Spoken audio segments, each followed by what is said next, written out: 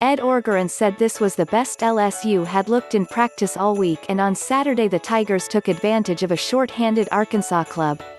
Coming off a 3-week hiatus, the Tigers looked rejuvenated and picked up a much-needed 27-24 win over Arkansas in Fayetteville. It wasn't always pretty for LSU on either side of the ball, but the Tigers' offense and defense came through with big plays down the stretch to squeak out the victory. It all started with freshman quarterback TJ Finley, who led the offense 67 yards down the field for the go-ahead touchdown with just under 4 minutes to go. Finley, who completed 27 of 42 passes for 271 yards and 2 touchdowns on the afternoon, was masterful on the final drive, capping a drive where 1 touchdown had been taken away and an intentional grounding call left the Tigers at 3rd and 13.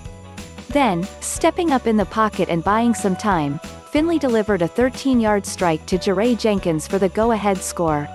With a lead in hand and the Tigers' defense needing 1 stop, it was redshirt freshman Jay Ward's turn for the spotlight. Ward had been picked on most of the afternoon after starter Elias Ricks was ejected for targeting, but made the plays when it counted most. On a 3rd and 3 pass, Ward came up with a huge hit to jar the ball loose and force a field goal. On that potentially game-tying field goal, Ward was able to get a finger on the ball to keep it from going through the uprights. While LSU made the plays in the end, explosive plays continued to be a problem for the Tigers, but not nearly as consistently.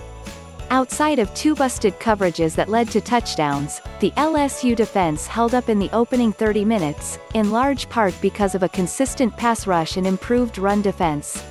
The 2 explosive plays were disappointing as LSU showed an ability for much of the first half to get Feleipe Franks and the Arkansas offense off the field.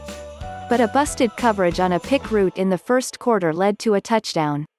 When freshman cornerback Elias Ricks was disqualified in the first half for targeting, Franks attacked his replacement Ward for a 50-yard bomb and forced a pass interference a few drives later.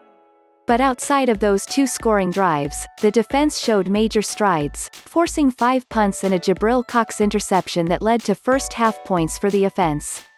On those 6 drives, Arkansas put together a total of 30 yards and chewed up just 6:24 of the clock. The defense for the most part stuck with their assignments and were able to hold the Arkansas run game in check throughout the afternoon, allowing just 32 yards in the first half. It also forced the Razorbacks into a pedestrian 0 for 10 third down conversion rate. But with Ricks out of the game, the secondary succumbed to more explosive plays in the second half and only magnified in the second half when Derek Stingley went out with a head injury in the 3rd quarter.